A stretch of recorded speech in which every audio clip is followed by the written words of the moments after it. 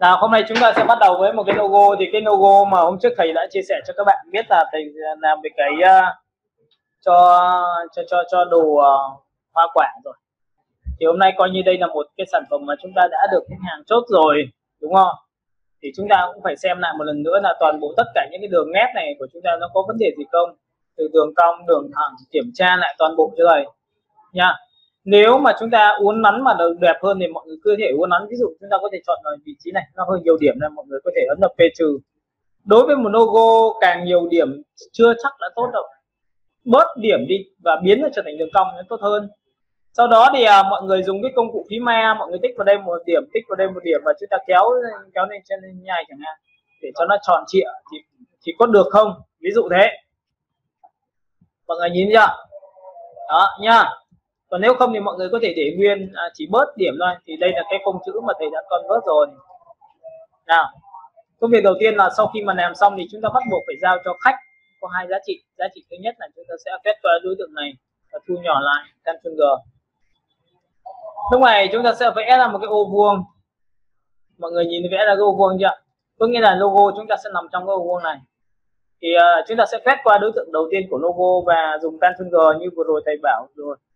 Sau chọn đối tượng 1, chọn đối tượng 2 và chúng ta căn vào giữa. Sau khi căn xong thì chúng ta ấn vào Shift X. Thì đây là giá trị logo đầu tiên là logo bản màu. Nếu cái này bị bé quá các bạn có thể được quyền phóng to ra. Thì nhá, ghi là bản màu, được chưa? Thì logo bản màu nó chia hai dòng. Dòng thứ nhất là logo và text bên cạnh. Và mọi người cũng để ý một tí nữa là các bạn cũng nhìn thấy cái phần chân này của cái chữ không? Nó có phải bằng chân của chữ M nữa mọi. Và phần trên này cũng phải bằng phần trên này của này. Thì các bạn nên cân như vậy để cho nó tương đối ổn. Đây ví dụ như này. Như vậy chúng ta chọn vào đây, là chúng ta sẽ phóng to như này. Đó. Mọi người thấy không ạ? Có nghĩa là mình chỉ chỉnh một tí thôi, nhưng mà mình bao giờ cũng có nguyên tắc từ đây bằng từ đây chẳng. Rồi, sau khi đã có logo được bản màu xong thì chúng ta sẽ, đây là bản màu theo chiều nằm ngang. Và chúng ta có thể ghi là đặt trên website. Các bạn hiểu cái này chưa? Đặt trên website thì cái biểu tượng và logo chúng ta nằm ngang thì chúng ta sẽ nhìn thấy cái banner, phần header của nó sẽ rất là đẹp. Còn nếu mà chúng ta đặt xuống dưới thì cái logo chúng ta bị bé quá thì không nên. Và đối với những cái tông màu như này thì chúng ta đặt trên nền trắng là dễ chịu. Ít khi đặt trên nền đen lắm, bởi vì làm sao nó rất là nặng nhá. Tiếp theo chúng ta sẽ quét qua giá trị số 2 và giữ phím man, chúng ta đẩy vào đây. Và chúng ta sẽ có phiên bản số 2 này thì mọi người nên tách nó ra. Tôi sẽ khóa nền lại bằng Ctrl 2, quét qua đây và dùng lệnh như sau, ungroup ra. Thầy sẽ Ctrl G cái này và kéo đối tượng này xuống dưới. Mọi người nhìn này chưa? Và cũng tương tự như vậy, thầy sẽ quét qua phần phía trên và ấn vào Ctrl G tiếp theo lần nữa, chọn đối tượng 1, giữ Shift, chọn đối tượng 2 và tích vào đây, căn vào giữa theo trục nằm dọc. Lúc này sau khi làm xong chúng ta quét qua cả group, Ctrl G và chúng ta đẩy lên đây. Lại căn vào giữa, đúng không ạ? Ctrl 2, chọn 1, giữ Shift, chọn 2 và tích vào biểu tượng gì? Cái ô vuông.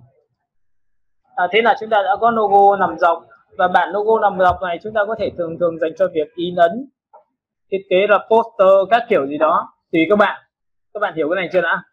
Có nghĩa là mình phải trình bày nhá. Logo dành cho web để nằm ngang, logo dành cho phiên bản in ấn mình sẽ để nằm dọc. Tiếp theo chúng ta sẽ vào một cái phiên bản nữa là logo đen trắng. Tại sao logo đen trắng thì các bạn có nhìn lên trên một số cái giấy tờ như là đơn xin hợp đồng, rồi đơn các kiểu, đúng không? Đơn xin ứng lương, rồi đơn xin nghỉ.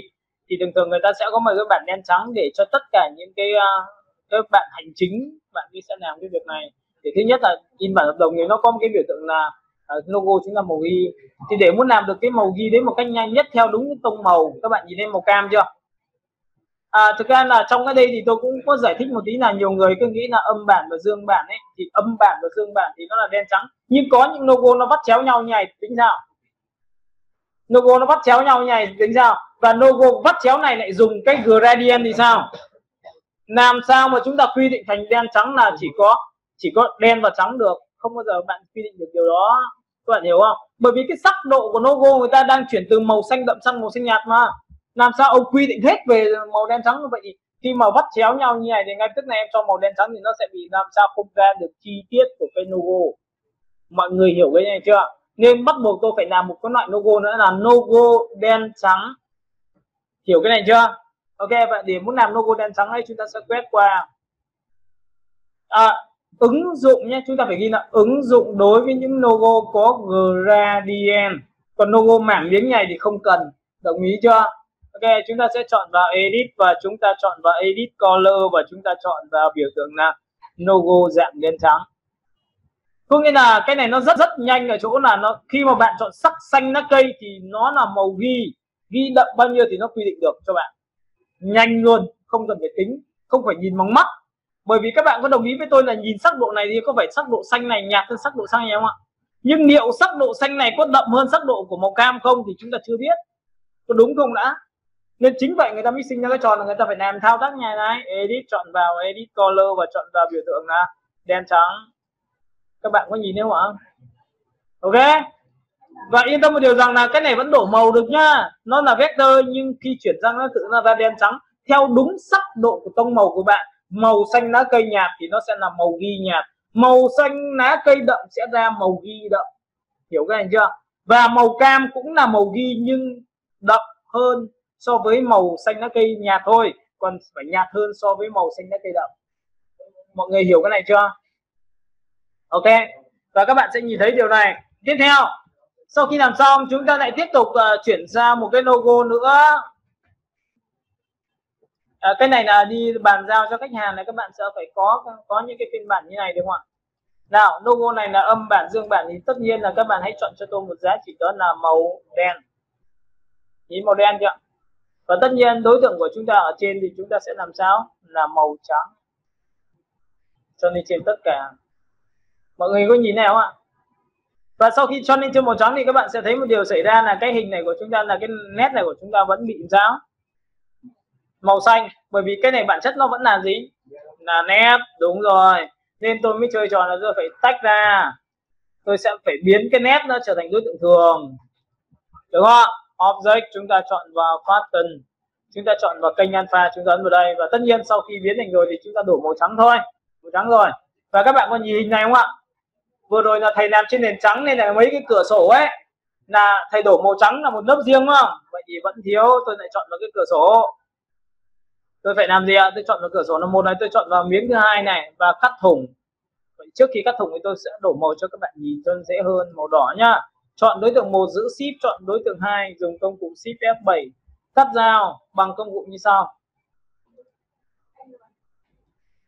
Đây, mọi người có nhìn này không ạ? Chúng ta sẽ đặt vào đây, nhìn không ạ? Thì có phải đây là công cụ thứ hai của dòng đầu tiên, đó là khi phần giao nhau sẽ biến mất và phần giao nhau giữa 1 và 2 biến mất luôn. Đối tượng trên biến mất và phần giao nhau giữa 1 và 2 biến mất. Có nhìn này không ạ? Thì khi tích vào đây thì các bạn nhìn thấy thủng chưa? Ok, thủng rồi. Và lúc này chúng ta được logo, đó là logo màu trắng đặt trên nền đậm. Để khi mà khách hàng, các bạn nhớ nhá, khi khách hàng mà chúng ta làm trên phiên bản là poster mà nó có những cái biểu tượng là cái chỗ khu vực đó là đậm thì mình nên dùng một cái biểu tượng là logo màu sáng. Được chưa? Còn nếu mà logo nếu mà trên nền sáng thì chúng ta sẽ làm sao? Ngược lại, đúng không em? Nếu mà logo trên nền sáng thì chúng ta sẽ dùng ngược lại. Ví dụ Shift X này, cái màu này tôi sẽ vứt đi, tôi chỉ có để nét thôi. Đây, nền này. Thì các bạn có đồng ý với tôi là toàn bộ cái này sẽ là màu gì?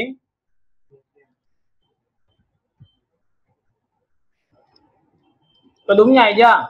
Nhưng trong trường hợp này xảy ra hai vấn đề. Vấn đề thứ nhất là chúng ta có thể dùng nguyên bản của logo của chúng ta được. Đó là cái này. Tại vì nó đặt trên nền sáng nó nổi mà. Đúng chưa? Ok. Và tiếp theo là bạn có logo đặt trên nền này. Và tất cả những ngày sau này các bạn sẽ phải làm một thao tác là tôi sẽ biến khổ giấy ra và xuất cái này thành file PNG để gửi cho khách hàng. Logo thì lúc này nền này không còn nữa đâu. Tôi xuất PNG thì cái này không có nền, cái này không có nền, chỉ có cái này thôi. Để khi người ta up ảnh chạy quảng cáo trên Facebook thì người ta chỉ việc chèn cái logo vào thôi, là âm bản và dương bản là chúng ta ngon rồi. Các bạn hiểu cái này chưa? Rồi tiếp theo chúng ta lại tiếp tục đến một cái logo nữa là chúng ta sẽ kéo xuống đây. Chúng ta chỉ trình bày dây rất nhiều dạng logo. Đây ạ. Nếu trong những trường hợp mà đặc biệt thì các bạn có thể copy cái này giúp cho thầy nhá. Nào, copy xuống dưới nào. Ok, Ctrl G lại cho nó chắc chắn và chúng ta đặt vào đây để cho nó ra cái kích thước giống, cho nó dễ đẹp hơn. Sau đó tách ra bằng chuột phải, chọn vào Ungroup. Nếu cái nền này mà là theo tông màu xanh theo nhận diện thương hiệu, ví dụ tôi chọn màu xanh hơi đậm hơn, mọi người có nhìn thấy không ạ? Và tôi cho xuống dưới tất cả thì các bạn có nhìn thấy cái logo tôi nổi trên nền này là tương đối ổn, bởi vì làm sao? Bản chất thì tôi đã chủ định là những cái gì logo tôi nó sẽ thiên sắc sáng, thì có phải đặt trên nền đậm rất dễ không ạ? Còn nếu mà trên sáng dưới đậm thì câu chuyện là vất vả lắm. Và phần thứ hai này các bạn có nhìn thấy này, tôi lại phải cắt lại bởi vì cái hình này tôi chưa cắt, đúng không? Cắt lại nha. Ok, chọn vào đây và chúng ta dùng Shift F7 và chúng ta cắt dao, công cụ thứ hai của dòng đầu tiên. Đúng rồi. Có những trường hợp này chắc chắn là các bạn phải làm một cái thao tác, đó là bạn sẽ phải quét qua đối tượng đó, Ctrl G. Ctrl G để làm gì ạ? Lúc này tôi ấn vào Ctrl C và Ctrl B. Ctrl C, Ctrl B là copy xuống dưới. Và sau đó thì tôi bắt buộc phải sử dụng chiêu thức là dùng nét của đối tượng. Các bạn nhớ nhá, các bạn sẽ dùng nét đối tượng, và cái nét này thì tôi sẽ để là một màu, có thể là màu trắng chẳng hạn như này. Mọi người có thấy màu trắng không ạ? Nhìn nhá. Làm lại này. Cái hình này các bạn có đồng ý với tôi là chưa convert nét không? Thích đúp vào. Không phải. Đây, chọn vào đây. Thích đúp vào tiếp nữa. Đây, nét 1, nét 2. Tôi sẽ biến thành đối tượng thường. Rồi. Sau khi đã làm xong thì bây giờ các bạn nhìn này, tôi sẽ chọn vào đây. Đối tượng của chúng ta đây. Đấy nhá. Tôi sẽ bỏ cái này đi cho các bạn xem. Đây, hình của chúng ta đây. Căn vào giữa nào. Rồi, tiếp theo này. Ctrl C, Ctrl B là copy cả cái logo này xuống dưới. Có một phiên bản ở dưới. Sau đó chúng ta sổ xuống và chúng ta chọn số 8. Thì các bạn có nhìn thấy cái nét không? Với cái nét này bạn hãy chọn cho tôi một màu sáng. Có nghĩa là tôi sẽ đặt viền cho nó. Và cái viền này tôi sẽ cho nó nhẹ nhàng thôi. Nhìn chưa? Và với những cái viền này tôi muốn rằng cho nó tròn trịa thì tôi chọn vào chốc và tôi chọn vào đây. Tôi nhìn này không ạ? Thì em đặt trên nền gì cũng được. Có nghĩa là thầy đã giải thích cho các bạn rồi là nếu mà nó gặp một số trường hợp là đặt trên những nền mà tạp nham, vừa trắng vừa đen, vừa hồng vừa tím thì ok, thì chọn có viền. Và thế tại sao thầy không dùng trực tiếp mà lại tại sao tạo viền làm gì, đúng không? Thì các bạn nhìn này, ví dụ trong trường hợp này thầy bỏ cái này đi mà chỉ có viền thôi, đúng không? Đây thầy chọn viền trực tiếp luôn. Ví dụ thầy chọn số 6 thì ngay lập tức các bạn sẽ thấy là cái nét của thầy nó bị lấn vào hình chính. Hiểu cái này chưa? Nên cái này thầy sẽ không bao giờ làm được thao tác này đâu, được chưa? Cách thứ hai, khi mà các bạn dùng viền xong thì bạn nhìn này, logo dạng đặc biệt đặt trên những nền hình ảnh có vừa sáng vừa tối thì người ta sẽ dùng viền. Các bạn hiểu cái ý này của thầy chưa? Ok, vậy thì thầy ấn vào Ctrl C và Ctrl B và thầy chọn vào giá trị là dây tổng của số 4 thì bạn sẽ nhìn thấy cái viền của thầy. Sau khi đã nhìn được cái viền của thầy xong thì chúng ta phải làm gì ạ? Tất nhiên chúng ta phải tiếp tục một giá trị nữa đây. Logo tiếp theo. Ok, tiếp theo copy xuống dưới một lần nữa. Như này chưa? Lúc này nếu logo của chúng ta sẽ bỏ cái này đi và cái hình logo dưới này thì thầy sẽ bỏ nét đi, thì có vậy nó được cái logo này không ạ? Logo thứ hai này chúng ta có thể dùng bóng cho đối tượng để nhấn mạnh, có nghĩa là chúng ta phải ghi nốt là logo dạng đặc biệt. Trên một số trường hợp muốn nhấn nhá logo thì chúng ta sẽ có bóng cho đối tượng. Vậy thì để muốn tạo ra điều đấy thì người ta có hai cách. Cách thứ nhất là bạn sẽ làm logo bóng trực tiếp bằng qua effect. Thứ hai qua style và chọn vào drop shadow. Drop shadow chính là bóng của đối tượng. Nhìn không ạ? Đây là cách số 1 nhá. Các bạn nhìn này, tôi tích vào đây một cái thì các bạn sẽ nhìn thấy nó sẽ có một cái bóng cho các bạn luôn. Tôi nhìn cái bóng ạ. Với cái bóng này, đây là độ nhòe của nó thì tôi sẽ chọn vào 1.0.05 chẳng hạn như này, đây là độ nhòe 05. Các bạn nhìn không ạ? Nhưng cái bóng nó có xa không ạ? Vậy nếu xa là do thằng này. Ok, vậy thì tôi sẽ kéo xuống một tí, số 1. Ok, cái này kéo xuống một tí, số 1.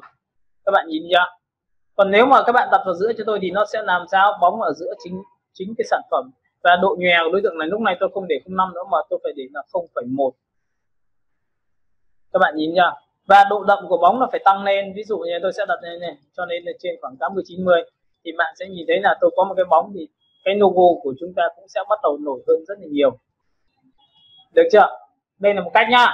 Cách thứ hai, bạn nào thấy em không muốn làm đấy bởi vì em không chủ động lắm, ok, copy làm phiên bản mới, nhìn phiên bản này chưa? Chúng ta hãy đổi cho nó một cái màu được gọi là màu đen. X. Sau khi đã có màu đen xong thì bạn sẽ ấn vào Ctrl G và chúng ta sẽ đặt vào vị trí như cũ. Cho xuống dưới một layer, các bạn sẽ nhìn đây là một loại. Có nhìn không ạ? Nhìn cái bóng này chưa? Thì thay đổi một miếng màu đen mà. Nhưng riêng cái miếng màu đen này bạn hãy chọn cho tôi một tí và chọn vào đây là hòa trộn multi, là làm đậm màu. Sau đó làm nhòe đối tượng đi qua blur, Gaussian blur, có nghĩa là làm nhòe đối tượng dưới thì không khác gì cái bóng. Nhưng cái này nó sẽ chủ động hơn rất là nhiều. Các bạn nhìn là tôi tích vào đây một cái, các bạn sẽ nhìn thấy nhòe chưa? Và sau khi nhòe xong thì bạn sẽ thấy làm sao nó tương đối là ổn. Kiểu cách này chưa? Rồi.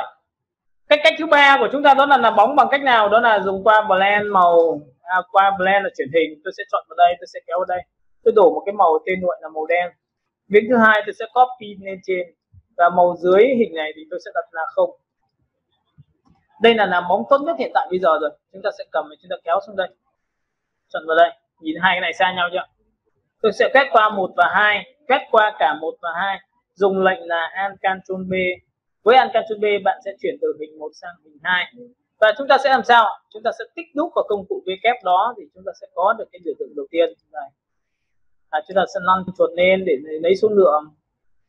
Nhìn không ạ? Với cái số lượng như này thì cũng vừa đủ rồi, thì tôi sẽ lại phóng to thêm một lần nữa và tích đúc vào cái công cụ dưới. Trong công cụ blend thì có thể điều chỉnh được bằng cách này, tích vào đây. Nhìn chưa? Khi nó sát lại thì cái khoảng cách giữa các miếng chuyển hình nó sẽ làm sao? Rất là êm, nên tạo ra cảm giác nó có khối. Và sau khi cái này thì nó chuyển êm như vậy thì tôi chỉ cần chọn vào cái giá trị hòa trộn là multi, làm đậm màu cộng với lớp ảnh dưới làm cho đậm màu. Tôi sẽ chọn vào vị trí cũ, tôi đặt vào đây. Chọn vào cái nền dưới và Ctrl Shift ngoặc vuông bên tay trái thì các bạn sẽ nhìn thấy cái bóng này nó sẽ tốt hơn hẳn so với bóng mà vừa rồi chúng ta vừa làm. Đó, ok. Nếu bạn nào thấy rằng này cái này quá đậm thì các bạn có thể sử dụng một chiêu thức, đó là sổ xuống, chọn vào số 60. Ok, nhìn này chưa? Thì chúng ta có một cái logo là có viền, logo không viền. Ok, tiếp theo chúng ta sẽ copy một logo nữa. Thực ra là trong giải trình thì người ta chỉ có logo chính và logo của âm bản và dương bản và logo đen trắng thôi. Còn logo dạng là lưới nữa thì chúng ta sẽ trình bày sau. Nhưng đây tôi sẽ trình bày cho bạn logo dạng bóng bẩy như icon. Thì để muốn làm điều đấy thì người ta có rất nhiều cách. Cách thứ nhất là các bạn có thể chọn là cái này. Tôi bỏ bóng đi nhá. Nào. Lúc này mọi người sẽ dùng đầu tiên là cái chữ, nhìn chữ này cho tôi tách ra bằng ungroup và tôi chọn vào đây là 1, tôi chọn vào đây tiếp theo ungroup tiếp. Chữ này tôi không tính, chữ này tôi không tính, tôi chọn vào đây đúng không ạ? Lúc này chúng ta sẽ chọn một cái gradient, đó là đen trắng và tôi sẽ tích vào đây một điểm. Y ngắn giữ shift, tôi chọn vào đây là tông màu đậm. Tiếp theo tôi chọn vào đây Y ngắn, tôi chỉ vào đây, tôi lại lấy tông màu sáng để chuyển từ xanh đậm sang xanh nhạt. Nhìn nhá. Và sau khi làm xong cái điều này thì tôi sẽ dùng phím G và tôi thay đổi chiều từ trên xuống dưới thì các bạn sẽ nhìn thấy trên sáng dưới đậm. Hiểu cái này chưa? Lúc này các bạn sẽ chọn cho tôi cái màu đậm, bạn đẩy về giữa cho tôi thì ở đây tôi có màu đậm ở giữa và tôi lại tiếp tục là tôi muốn nhân bản cái màu sáng này làm 2 bằng công phím An, bạn tích vào đây, tách làm 2 phím An này là gọi là copy màu, là copy trực tiếp cái màu sáng này, tôi kéo sang bên này. Tôi có trên sáng, dưới sáng và giữa đậm. Mọi người nhìn này chưa? Đấy, làm thì muốn nhanh được thì cũng không khó lắm đâu. 50 các bạn sẽ đánh cho tôi cái thông số 50 vào đây cho nó chuẩn. Và tiếp theo chúng ta mới lợi dụng cái này, tôi ấn vào Ctrl C và Ctrl F tiếp theo một đoạn nữa. Chọn cho tôi một cái màu tên gọi là màu trắng. Dùng một cái nét vẽ qua cái chữ A đó. Chọn vào cái logo của chúng ta, giữ phím An. Các bạn nhìn nhá, hoặc là Shift M, giữ phím An kéo đây từ đây thì các bạn có đồng ý với tôi là tôi chỉ cắt cái chữ này ra thành một nửa không ạ? Một nửa một trên trắng ạ. Nhưng với cái trắng này thì các bạn nhớ một điều rằng là bạn sẽ cần chọn vào biểu tượng này. Bạn chỉ cần chọn vào opacity rơi tầm khoảng 20% thì câu chuyện nó đã khác nhau lắm rồi. 30% cho dễ nhìn nhá. Nhìn chưa? Hoặc là 20% này. Đây ạ. thì các bạn sẽ nhìn thấy cái chữ của chúng ta nó sẽ hơi bóng bóng, nó giống như những biểu tượng Windows này. Trên sáng, dưới sáng và giữa đậm thì người ta sẽ làm được ra cái này. Tiếp theo cũng tương tự như vậy thì bạn chỉ cần chọn vào cái này, y ngắn chỉ vào đây, được chưa? Và lúc này tôi không sử dụng cái hiệu ứng một cái gì nhỉ, là hiệu ứng bóng tròn này, dùng phím G này, kéo này. Tiếp theo đó, vậy thì cái này các bạn nhìn chưa?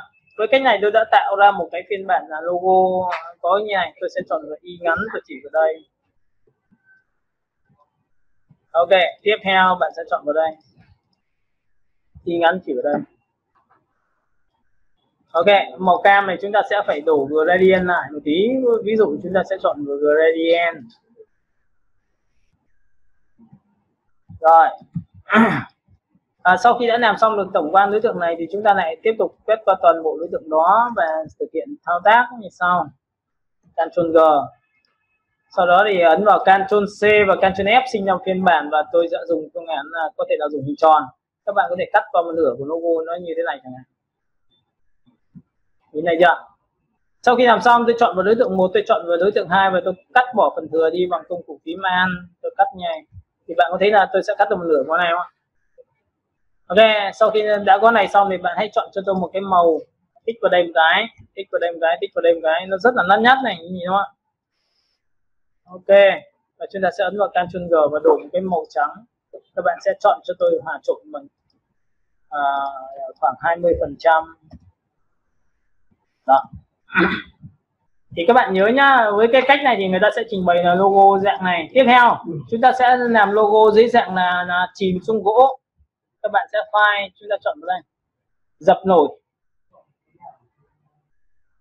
Chúng ta sẽ chọn vào ổ E, chúng ta chọn vào thư viện ảnh, chúng ta chọn vào vần gỗ. Ở đây thì có rất nhiều loại gỗ cho các bạn, thì các bạn có thể lựa chọn một loại gỗ nào đó phù hợp. Ví dụ tôi sẽ chọn vào đây, cho xuống dưới tất cả và chọn đối tượng số 2 và Ctrl số 7. Nhìn không ạ? Tích đúp vào đây để chúng ta chỉnh được cái gỗ nó vào giữa màn hình của chúng ta và bắt đầu chúng ta thực hiện. Ví dụ một số những sản phẩm như là cà phê hoặc là da hoặc là bánh ngọt thì cái biểu tượng mà người ta đóng dấu nó hay nõm xuống miếng bánh, trông nó sẽ chuyên nghiệp hơn. Ok, thì lúc này tôi sẽ chọn vào cái logo, tôi sẽ kéo sang đây cho nên trên tất cả. Các bạn nhìn này không ạ? Với cái đối tượng logo mà làm như này thì chắc chắn bạn phải làm một thao tác như sau, là toàn bộ tất cả cái này tôi sẽ để một màu cho các bạn. Nhìn một màu chưa? Tiếp theo sau khi đã để một màu xong thì bây giờ bạn phải nhân bản tấm ảnh lên cho tôi. Chọn vào đây, căn vào giữa nha. Có nhìn thấy căn vào giữa chưa? Rồi nha, tiếp này. Tôi nhân bản lớp ảnh này làm 2 cho các bạn bằng Ctrl C và Ctrl F. Có 2 cái chưa? Cái này tôi sẽ cho chui vào trong mặt nạ của chính cái logo này. Mà để muốn mặt nạ chui trong logo thì chắc chắn là chúng ta phải ấn vào Ctrl Shift On là đầu tiên để biến chữ trở thành đối tượng thường. Nhìn chưa? Bước thứ hai, gắn toàn bộ tất cả những đối tượng rời này trở thành một bằng công cụ Object. Chọn vào Format và chọn vào Ctrl số 8. Tất cả đối tượng rời phải biến thành một đã. Rồi, thì bây giờ kiểm tra lại bằng cách là chuột phải vào biểu tượng xem là nó không có group nữa rồi. Vậy thì yên tâm một điều rằng chọn đối tượng 1, giữ Shift chọn đối tượng 2 và Ctrl số 7, các bạn sẽ nhìn thấy nó chui vào rồi. Nhưng mà nó chui giống như hệt nhau, tại vì hai tấm ảnh hệt nhau mà. Nên các bạn sẽ nhìn này, tôi sẽ kéo ra cho bạn xem. Nhìn chưa? Ok, thì lúc này chúng ta mới làm cho nó nõm xuống bằng cách nào? Thì khi một đối tượng nõm xuống thì do ánh sáng không chiếu vào nên là bao giờ nó cũng đậm hơn một độ. Đúng không ạ? Nên chúng ta phải tư duy rất là đơn giản là chúng ta sẽ phải làm sao? Chuột phải vào biểu tượng hay là chọn vào Effect, chúng ta chọn vào Style, chọn vào Underground là bóng trong. Và với cái bóng bên trong này thì đầu tiên khi tích phải nó không có giá trị bởi vì nó đang là màu trắng. Làm sáng ảnh, tôi nhìn thấy chế độ làm sáng ảnh không ạ? Tôi phải chọn cái này là multi. Và màu này phải là màu gì? Màu nâu.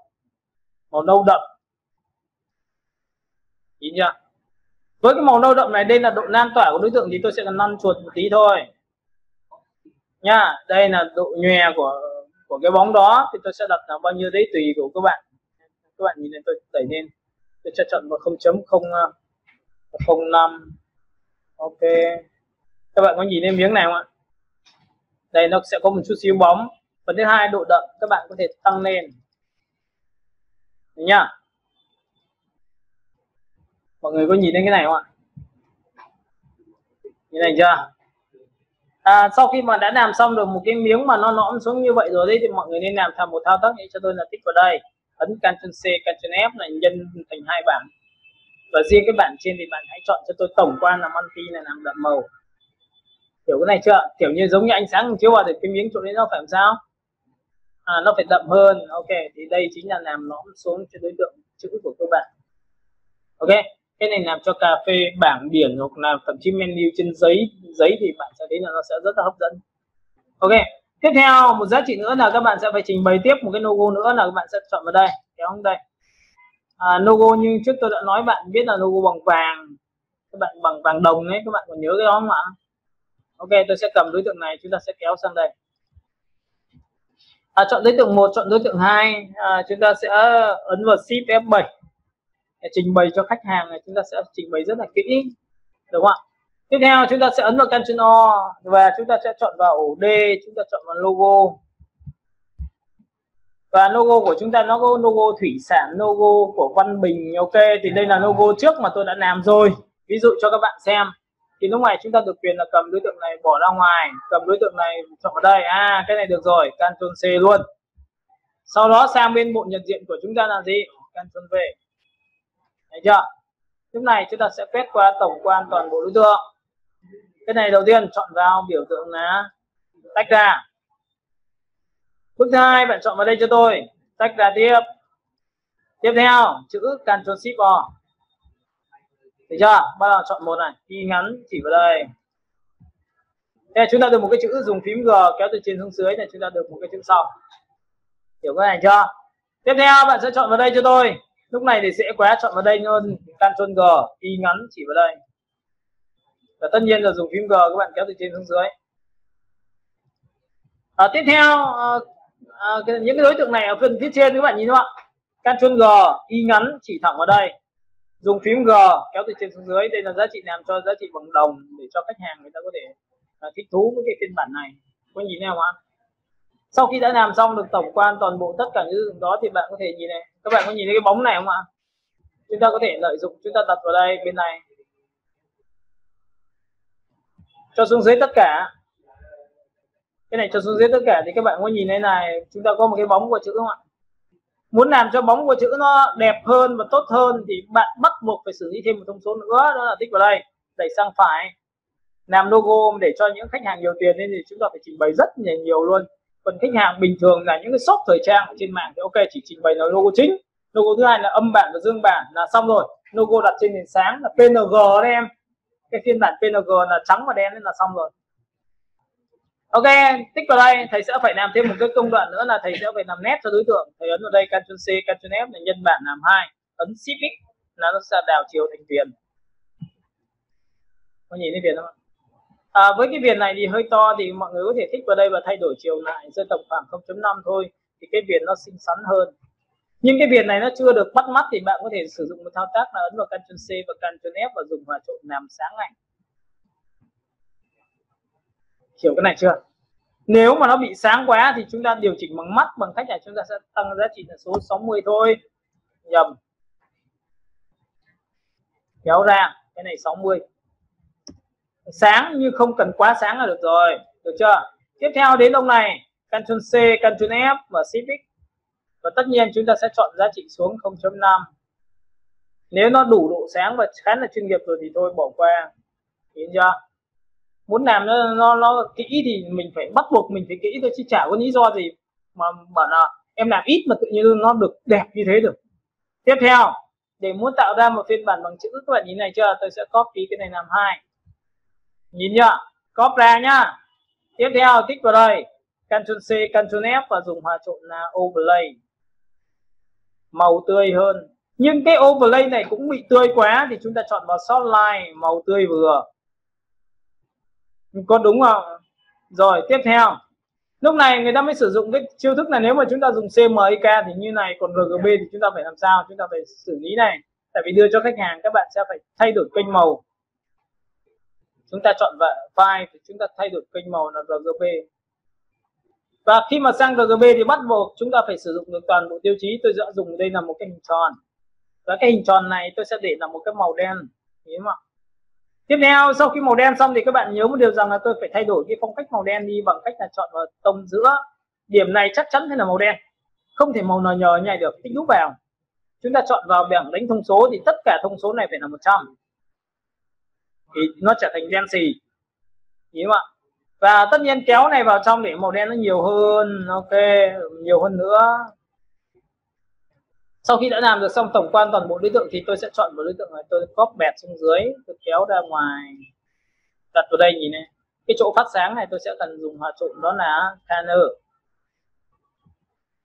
Các bạn có nhìn thấy không ạ? Tiếp theo chọn vào đây, chúng ta sẽ kéo vào đây, các bạn sẽ nhìn thấy cái miếng sáng này thôi chưa? Và chúng ta có thể được quyền kéo dài lên để tạo ra những cái tia sáng giống như cho vàng, cái vàng của chúng ta nó óng hơn. Ok, chọn vào đây và chúng ta sẽ chọn vào phần dưới chân. Nhìn này nhá. Sau khi chọn 1, chọn 2, chọn 3, chọn 4, chọn 4 cả 4 cái này luôn thì tôi ấn vào Ctrl G. Ctrl G lại thì bây giờ tôi sẽ cho bạn này, nhìn thấy chưa? Rồi tiếp theo, đối tượng này bây giờ bắt buộc là phải chui vào trong chữ A chứ chẳng nhẽ là như này, không ổn lắm. Tôi sẽ chọn vào đây. Đối tượng này là những đối tượng rời nên chắc chắn là bạn phải dùng cho tôi biểu tượng là object. Chọn vào compound path và chọn vào Ctrl số 8. Nhìn thấy bị mất chưa? Cái này rất là đơn giản, bạn chuột phải chọn vào ungroup đi. Sau đó phải chọn vào object, chọn vào compound path và chọn vào Ctrl số 8 thì hình này trở thành một rồi. Bạn đổ màu yên tâm một điều rằng không vấn đề gì luôn, không có chuyện tách ra đâu, nhìn chưa? Rồi, lúc này người ta mới đưa vào, cho cái này lên trên tất cả nguyên tắc chui vào hình, đúng không? Chọn đối tượng số 2 là cái hình tròn và Ctrl số 7. Có nhìn không ạ? Thì cái vàng này của chúng ta nó mới óng và nó đẹp được, chứ còn bình thường không đẹp được như này đâu. Nhìn chưa? Bị xỉn màu đúng không? Rồi, tiếp tục cũng tương tự như vậy, với cái trên chúng ta có thể làm cho cái chất liệu vàng này chúng ta yêu hơn. Như cái này vẫn mình chưa group này. Và Ctrl X.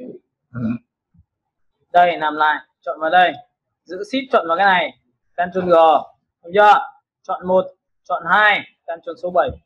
Chúng ta sẽ được chui vào. Cái miếng này tôi kéo cho bạn xem nhá. Nó phải như này ha. Cho mấy thằng kia chui vào chữ mà. Đúng chưa? Bởi vì chúng ta đã có chữ khá là bắt mắt rồi. Bây giờ việc còn lại của trên đây làm nào để cho bắt mắt. Thì cũng tương tự như vậy, lại phải copy làm phiên bản mới. Được chưa? Và chắc chắn là cái này phải chọn vào object, chọn vào compound path và chọn vào Ctrl số. Mất hình chưa? Lại mất hình đúng không? Lại phải làm lại, chuột phải ungroup ra, object, chọn vào. Rồi, chọn rồi. Bây giờ chúng ta mới làm một thằng phía trên, vẽ một đối tượng ra. Chọn cho nó một cái gradient.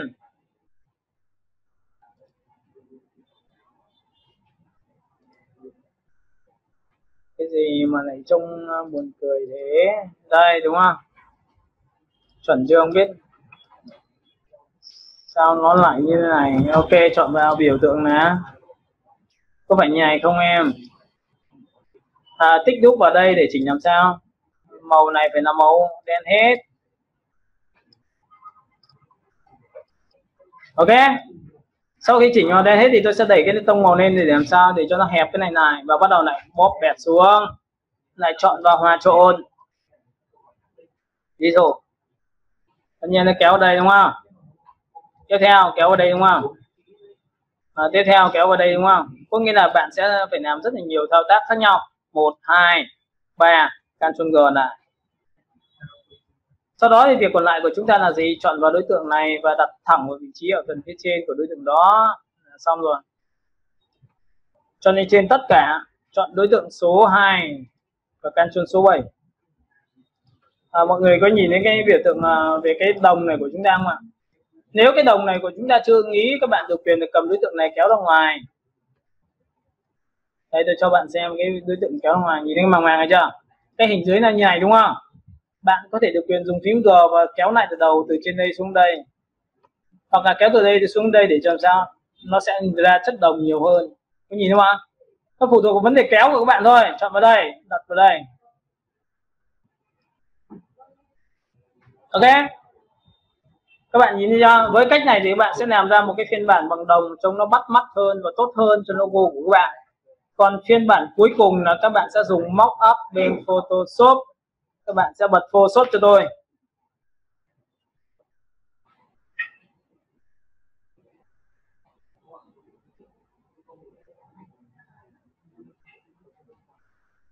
Đây. Chúng ta sẽ bật Photoshop lên.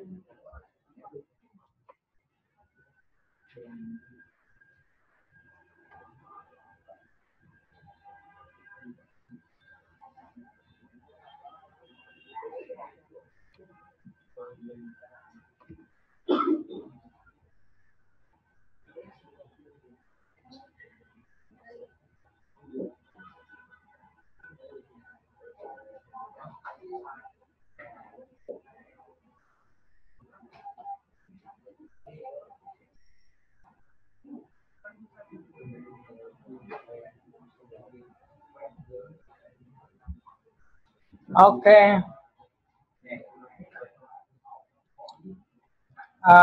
Chúng ta sẽ chia sẻ nha. Nào bây giờ cái Photoshop chúng ta đây rồi. Rồi mọi người nhìn này chưa? Lúc này chúng ta đã có một cái phiên bản Photoshop bên này và chúng ta có một cái file AI bên này rồi đúng không các bạn? Nhìn này chưa? Chúng ta sẽ share bên này rồi nhỉ? Rồi bên này nhìn thấy cái này chưa? Chúng ta tích vào đây và tôi share cái phần Photoshop lên. Các bạn nhìn này. Với cái này thì các bạn sẽ ấn vào Ctrl cho tôi. Chọn đến My Computer. Và tất nhiên là chúng ta sẽ chọn đến một cái phiên bản Photoshop. Ví dụ như các bạn chọn OD và chúng ta chọn logo. Thì trong logo thì nó có rất nhiều thể loại. Các bạn có thể chọn logo về cá, logo về đâu nhỉ? Tôi sẽ chọn một cái logo từ ngày xưa. Có một cái phiên bản Photoshop đây. Chắc cái này không biết có phần file Photoshop không. Ok.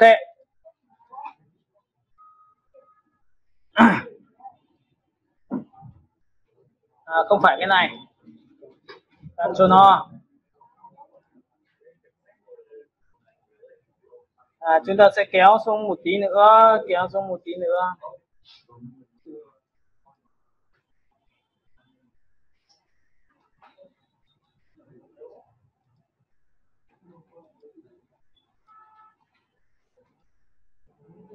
Logo nhá. Chúng ta sẽ kéo xuống, kéo xuống, kéo xuống, kéo xuống.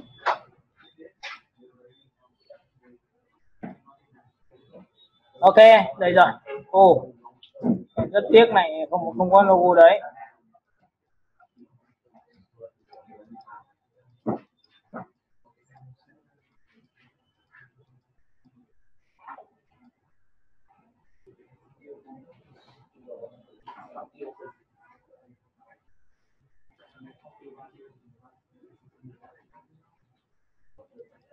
Đây. Các bạn có nhìn thấy không ạ? Và tôi sẽ bật cái file này lên nhá. Các bạn có thấy là đây là một logo mà tôi đã đưa vào trong mockup. Thì cái file này người ta có sẵn này, Smart Object này, các bạn nhìn thấy chưa? Và cái Smart Object chúng ta lấy từ đâu? Là chính là cái từ cái AI của chúng ta đây. Cái file AI này của chúng ta. Chúng ta chỉ làm mỗi cái thao tác đó là gì? Quét qua. Được chưa? Để muốn làm được cái điều này, bạn hãy sang Photoshop cho tôi và thích đúp cái này. Tích đúp vào cái biểu tượng hình chụp này thì các bạn có thấy là nó nhảy ra một phiên bản mới không ạ? Với cái phiên bản này bạn chỉ cần làm mỗi thao tác đó là gì? Chúng ta sẽ chọn file AI và kéo thẳng trực tiếp cái logo của chúng ta vào đây. Nhìn ra xuất hiện dấu cộng. Và sau khi xuất hiện dấu cộng xong thì bạn chỉ việc điều chỉnh làm sao cho đấy logo chúng ta tầm này rồi, chúng ta sẽ đặt vào đây và chúng ta phóng to ra. Mọi người nhìn phóng to chưa? Enter. Lúc này sau khi làm xong chúng ta sẽ bỏ cái này đi. Để nguyên cái này và xếp S lại. Xếp S lại lưu lại rồi thì chúng ta sẽ bày sang bên này, chúng ta kiểm tra thì logo chúng ta đã được đặt vào. Trông nó sẽ rất là chuyên nghiệp. Các bạn hiểu cái này chưa?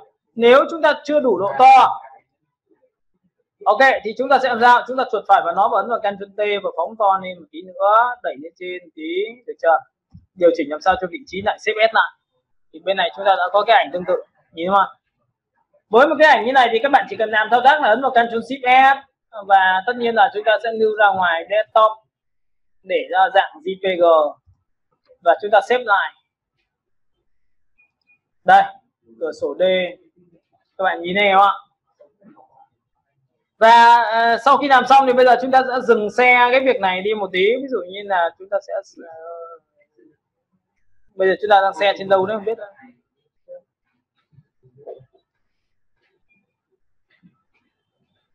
Stop xe ở đây. Ok, bây giờ thì chúng ta lại xe tiếp sang bên Include, đúng không? Rồi, ok.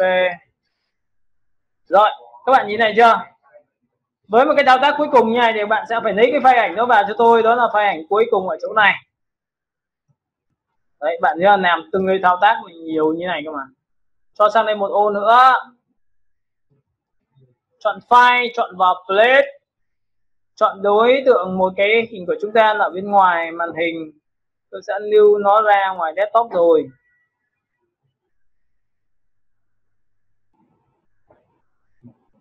Ok, chọn cái này. Và sau khi làm xong cái này thì các bạn có thấy là cái ảnh của tôi nó có đây không ạ? Nhìn này chưa? Cho xuống dưới tất cả. Chọn vào đây. Chọn đối tượng số 2, Ctrl số. Các bạn nhìn này chưa? Vậy thì đây là cái phiên bản mà tôi sẽ gửi cho khách hàng, nó đặt trong một cái tờ giấy, nó sẽ dễ dàng như này thôi. Ok, thì đây là tất cả những cái phiên bản mà các bạn nhớ một điều rằng khi làm cho một khách hàng thì chúng ta phải làm như này. Và sau khi làm xong thì các bạn cần phải xuất ra bằng cách nào? Thì người ta sẽ dùng một cái công cụ rất hay, đó là công cụ về quản lý khổ giấy. Đây ạ, nhìn công cụ này chưa? Là công cụ Shift O. Và nó chỉ có một khổ giấy mặc định ban đầu thôi. Bây giờ các bạn làm sao để tạo ra các khổ giấy còn lại như này? Thì các bạn chỉ cần chọn Shift O và tích thẳng vào đây. 1 thằng, 2 thằng, 3 thằng, 4 thằng, 5 thằng, 6 thằng, 7 thằng. Có những trường hợp mà khi mà các bạn tích vào chính cái tấm ảnh của chúng ta ấy, thì chúng ta sẽ rất là khó. Nhìn không? Ra này thì bắt buộc em phải làm thao tác, em phải kéo vào để cho nó đúng bằng khít cái khổ giấy của chúng ta để khi chúng xuất ra. Bởi vì xuất ảnh như này nó sẽ bằng đúng khổ giấy. Khổ giấy như nào thì ảnh của bạn sẽ như vậy luôn. Tôi sẽ kéo cái này lên trên một tí, cái này lên trên một tí. Nhìn này chưa? Rồi tiếp theo tích vào nét của đối tượng nha. Rồi tích vào thêm nữa cái này đây và tích vào đây. Và tiếp theo chúng ta tích vào đây thì các bạn thấy nó rộng ạ, bởi vì cảnh dưới chúng ta rất to. Tiếp theo cầm vào đây, kéo vào đây, cầm vào đây, chúng ta sẽ đưa vào đây. Ok, ví dụ như thế. Sau khi đã làm xong tổng quan toàn bộ đối tượng rồi thì bây giờ chúng ta sẽ xóa cái phần này bên này đi, đúng không ạ? Bằng cách nha, chúng ta sẽ chọn vào đây này, cái about này của chúng ta nó có rất nhiều trang, các bạn nhìn nhiều trang chưa? Thì cái trang số 1 tôi không cần nữa, nó có từ chỗ sang số 2 đến trang còn lại. Chúng ta chọn vào file và chúng ta xuất file bằng cách này nha, Alt Ctrl E, và với Alt Ctrl E nó hiện lên tất cả những cái đối tượng mà chúng ta mong muốn. Có nhìn cái này không ạ? Đấy, thì đấy là cái cách xuất, và nó xuất ra ngoài desktop thì nó sẽ có hết nhá. Các bạn nhìn, tôi sẽ chọn desktop, tôi sẽ để ra ngoài desktop như này, tôi ấn vào đây, tôi xuất ra file này gọi là file PNG, rất là sắc nét. Các bạn có thể thay đổi được JPG các kiểu được, nhưng mà PNG thì khá là tốt rồi, 4x. Và các bạn sẽ xuất lại cho tôi là cái này nó sẽ trở thành file ảnh và gửi cho khách hàng qua Zalo là ok, không vấn đề nha. Và thứ hai, các bạn có thấy là vừa rồi tôi cũng vừa nói cái đen trắng này không ạ? Thì cái này bạn bắt buộc phải thay tên là ví dụ như là logo trắng.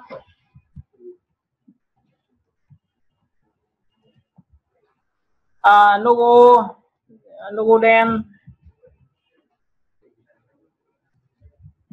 Và để muốn tận dụng được trên các loại nền khác nhau thì bạn lại phải làm sao? Ok, đặt rồi. Đây rất là tiếc nhưng mà tôi lại chưa xử lý. Đó là gì? Nếu đã có khổ giấy thì bắt buộc là người ta phải bỏ cái này đi, không gì được. Cái này bỏ khung luôn. Có nghĩa là khi xuất file nó sẽ thủng luôn và nó chỉ còn lấy lại cái này trắng thôi. Cái này cũng tương tự như chỉ lấy cái đen thôi. Tôi sẽ chọn file, phải xuất lại đấy. Đấy ạ, xuất lại, đúng không? Thì các bạn có nhìn này chưa? Chỗ này nhìn trắng chưa? Tôi sẽ đặt logo trắng và cái này logo đen, xong. Xuất file PNG để desktop, ấn vào đây, được không ạ? Và sau khi mà chạy xong thì các bạn yên tâm một điều rằng là chúng ta đã có một bộ logo về có thể gửi cho khách hàng được. Xong rồi, cửa sổ D ra ngoài và tìm thôi. Có nhìn thấy logo chạy đâu không biết. Đây, logo chạy tản mát lên chưa? Căn tội là xuất là không để một chỗ, đúng không? Còn nếu mà chúng ta để một chỗ thì chúng ta lại xuất lại như bình thường. Chúng ta chọn vào file và chúng ta chọn vào đây export và chúng ta chọn vào đây. Các bạn sẽ thấy là ra ngoài desktop và tôi sẽ tự lập ra một cái folder logo khách chẳng hạn nha, được chưa? Và tích vào đây một cái thì chúng ta ấn vào select cho nó nhìn, đúng không? Chúng ta ấn vào đổ hết vào đây. Yên tâm một điều rằng là sau khi đổ xong thì bạn đã có một bộ logo mà không cần phải gom như tôi nữa. Đấy, đầu tiên này các bạn nhìn đúng không? Và logo này lúc này nó sẽ có logo là trắng, là PNG, logo đen.